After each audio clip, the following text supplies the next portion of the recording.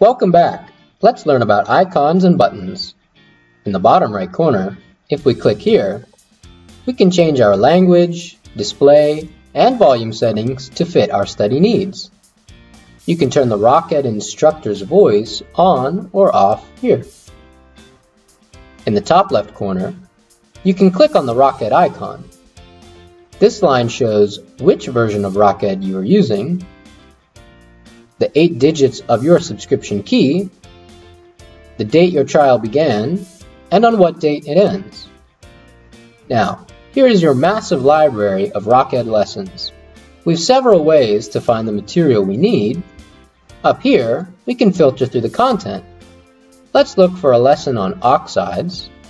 First, we filter by category, then to chemistry, and we can scroll with the mouse wheel or pull the drag bar down until we find oxides. Or in the search bar below, simply type in oxide. Each lesson will display one of 2 symbols. This one indicates the primary function is using an interactive 3D model.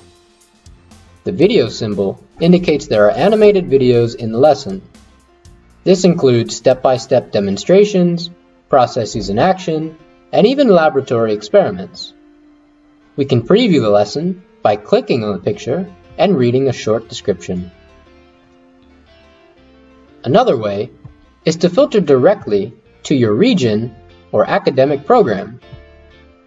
From here, you may select your class, your grade, topic, and find the lesson you need.